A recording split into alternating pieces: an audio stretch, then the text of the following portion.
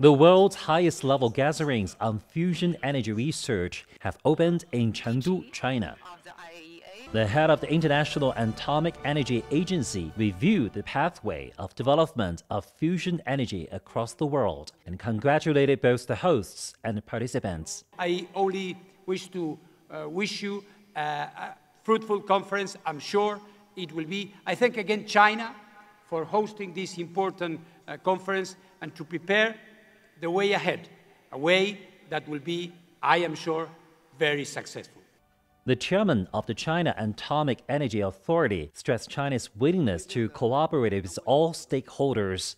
He said collaboration is more important than ever in the face of global challenges such as climate change and energy security.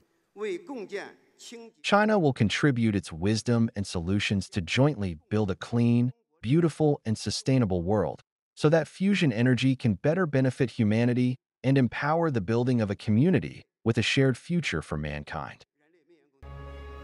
And during the opening ceremony, the IAEA designated Southwestern Institute of Physics of China National Nuclear Cooperation as its first fusion energy research and training cooperation center.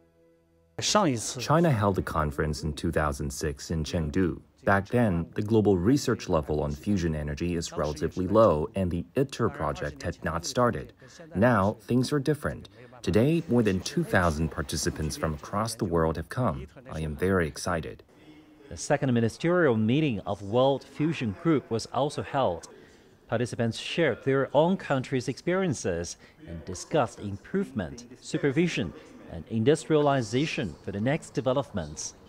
With the broad participation from global stakeholders, the Fusion Energy Conference 2025 is expected to serve to identify the possibilities and means for the continuous and effective international collaboration in the future of energy for all.